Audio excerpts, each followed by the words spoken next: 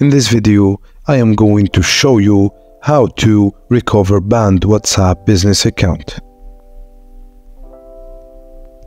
WhatsApp has put in place certain regulations to preserve the integrity of the platform because they take user safety and security seriously.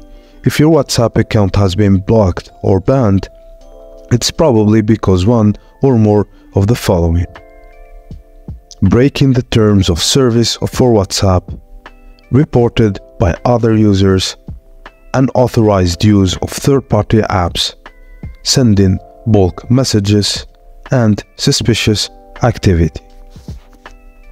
There are two types of bans on the WhatsApp business app: a temporary ban and a permanent ban.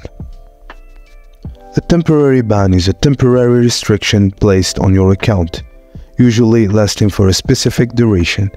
Temporary bans are often issued for less severe violations or suspicious activities. These bans can range from a few hours to several days. A permanent ban is more severe and results in a permanent loss of access to your WhatsApp business account. When an account is permanently banned, it is typically due to severe violations of the WhatsApp's policies or repeated offenses.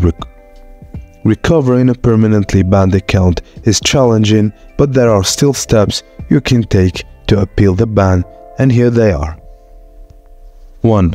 Contact WhatsApp support. When faced with a banned WhatsApp account, the first step you should take is to reach out to WhatsApp support. Visit WhatsApp's official website or app. Navigate to the support section and look for options to contact their support team. Explain your situation clearly and provide any necessary information they may require. Email WhatsApp official or request a review in the app and they will look into your case. 2. Appeal the ban. For permanently banned accounts, WhatsApp offers an appeal process. You can submit an appeal by following the instructions provided on their website or app. Clearly explain your situation, provide any relevant evidence, and express your commitment to the following WhatsApp's terms of service in the future. WhatsApp will review your appeal and make a decision regarding your restriction of your account. 3. Wait for the temporary ban to expire. If you have received a temporary ban, the best course of action is often to wait for the ban to expire. During this time, refrain from engaging in any activities that may further violate WhatsApp's policies. Once the ban period is over, you should be able to regain access to your WhatsApp account automatically. If your previous WhatsApp account was blocked, you can open a new one using a different phone number.